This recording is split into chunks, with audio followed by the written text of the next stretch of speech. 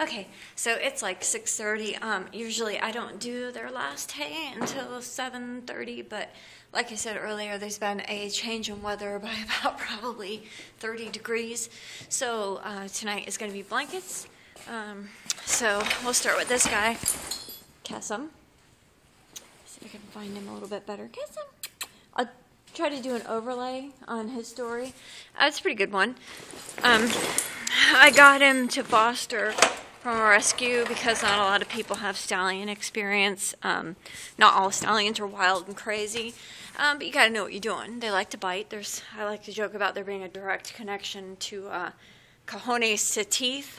For whatever reason, they like to use their mouths a lot, but it's just a super, super sweet man, and not that any of them deserve to be neglected like that. You can see him now. He's nice and fat and healthy and shiny. He weighed, right now he's 16 hands and he weighs, probably 1,100, 1,200 pounds. When I got him and I picked him up, he was 625 pounds, so it's pretty bad. I'll try to do an overlay on his Facebook site, or on his thingy about his Facebook page.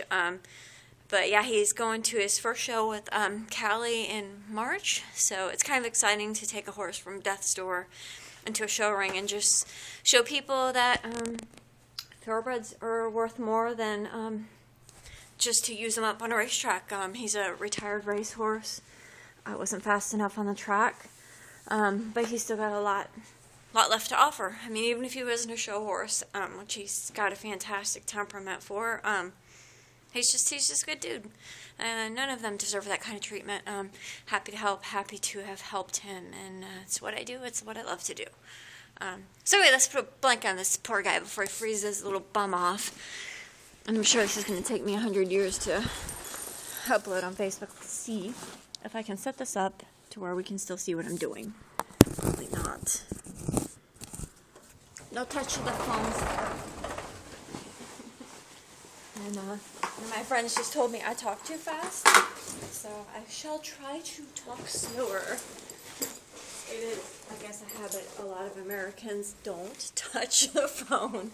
Get into, I don't know why we talk so fast. Why are we in such a hurry? It seems like in general, Americans are in a hurry, don't you think? Hurry to do this, hurry to do that. Let's say when I have to blanket probably all 14 horses and including the 2 little mini donkeys here, which I'm not going to tonight. It's not going to be that bad, but on average that takes 45 minutes. If it's raining and yucky out, it takes a little bit over an hour sometimes. So it's kind of a pain in the butt, but that's what you do. So like more like a 24-hour job. And I joke about it being 14 hours for an apartment. So it's a 24-hour. Touch my phone, sir. I see you. I see you. And I do. Pass on. Oh, you turd bird. I still touch my phone. Well, I knew that was going to happen, but that's him with his little clothes on. Blacker.